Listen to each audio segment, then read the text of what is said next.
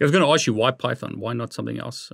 Is that the original reason why you chose Python, or was it more than that? I fell in love with Python. One of my colleagues, Dave, had witnessed me doing everything in PHP for a number of years, and including stuff that you shouldn't use PHP for, really. And he kind of threw it at me and just said, "Have you used Python yet? Like, you should really ditch PHP, start learning Python, particularly for some of the sysadmin tasks and stuff that I was doing." And I fell in love with it. I'm not a strong developer. I'm not someone who grasps things like object-oriented programming, a lot of fundamental things that you would see in C and C++.